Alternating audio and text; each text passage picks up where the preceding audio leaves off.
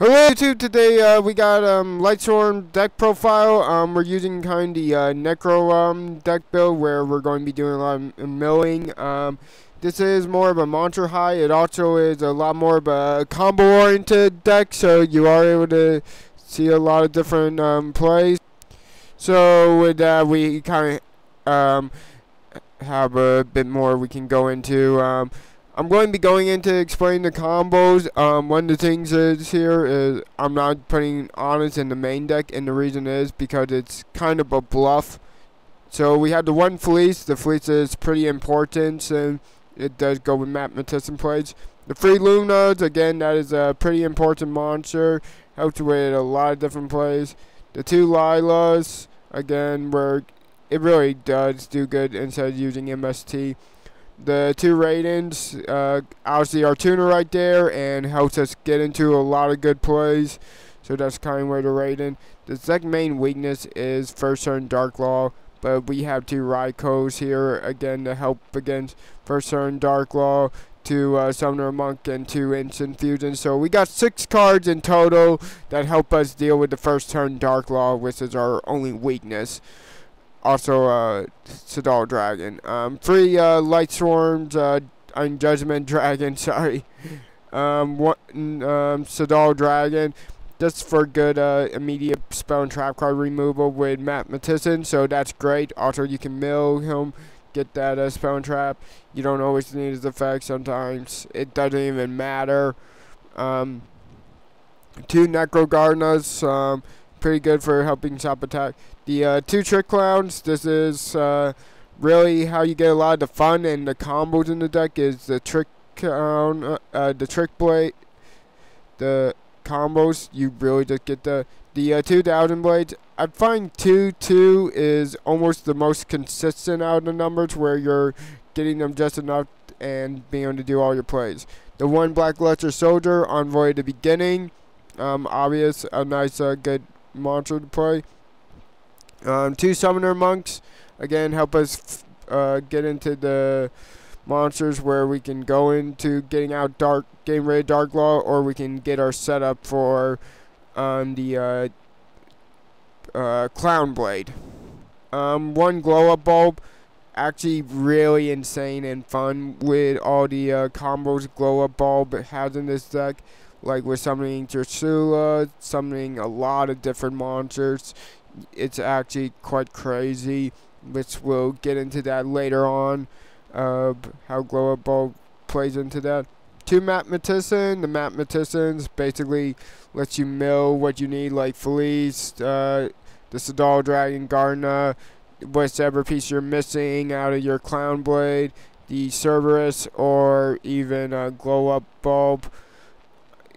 Actually pretty good if you're going first. Play Mathematician, get rid of Glow Up Bulb, use Glow Up Bulb, and summon Herald. The Arc Light, pretty good first turn combo. Performer Power Server, not Performer Power, Pro Cerberus, pretty good. I was trying to run him at 2, but he was just too cloggy at 2. And maybe if he was a dark, he would be good at running at 2, but running him at 1 in this build seems like the proper number, and it really does get what I need out of him. So that's why I've been running him at 1. I really like it that way. 2 Instant Fusions, pretty good. Again, this is kind of the card that helps you get out of Dark Law. 2 Charge of the Light Brigade. Obvious. Free Solar Recharge, again, we're going self-explanatory. 2 Beckoning of Light, obviously get back our Judgment or Black Luster Soldier. 2 Breakthrough Skills, they're such a great card in Lightsworn. It's why would you not play them? 1 Bottomless Trap Hole, 1 Solemn Warning. I really like how those cards play in this deck. It's pretty fun, and also playing real traps does throw people off in Lightsworns. 2 Northern Entities, an Elder Entity, Northern. You can use another level 4 fusion, but Northern works the best. Hero Arc, probably one of the best first turn combos because your opponent has to play a card, or they have to give up their battle phase to get rid of this card. So doing that, you basically make it so you reveal what your opponent playing, and why I like summoning this card turn 1 against my opponent when I don't really know, and I do have a couple plays, or maybe even just one play in my hand, so that way I know what I gotta deal with, and I'm pretty sure how to defend against it. One Nutria Beast. This card, you kind of only can summon it one way with Thousand Blade and Glow Up Bulb. The reason why you run this is because this is an auto win against decks that have to play spell cards like Sadals, Cleese. What's another good one? Nercloths. One Armades. Pretty good. Obviously, stops Graveyard's effect. You could use Katasha. You like him better. Maiko. Really like this monster. You know, you can use whichever level 7 Synchrones you can. These 3 is what I like because Ancient Sacred Wyvern basically helps with the OTKs so many times. Maiko just gets rid of problematic back rower monsters like XYZs. Moonlight Rose Dragon helps deal that quick damage, and also it does put the damper on like Ridgel decks and Sadal, so that's why I like it. One starter Spark Dragon, it has a great protect effect. Hot Red Dragon Archfiend, since he gets you attack when he's the only guy who can attack, I think, when you use the effect. One Trishula, which I love getting his effect off, and you can pretty easy. One Castell, one Dark Rebellion, one Exxon Knight, and one number 80. So pretty normal. Now for the side deck, we got the 2 Honesses. Like I said, Honest works a lot better in the side deck because you bluff it game 1, then you can put it in game 2. Your opponent is going to try ramming, and you kind of notice they're going to do some of those ramming plays.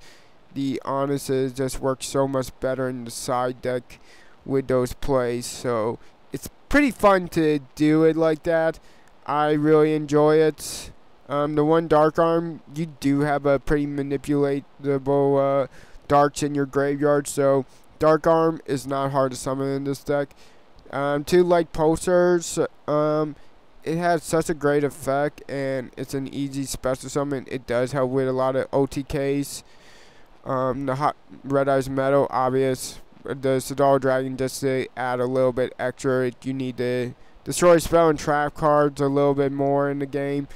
Now the 2 Jugglers here are basically they stop burn decks from beating you and help you get into your Trick Clown a little bit faster. So that's what the Juggler in here is, to stop burn decks from beating you.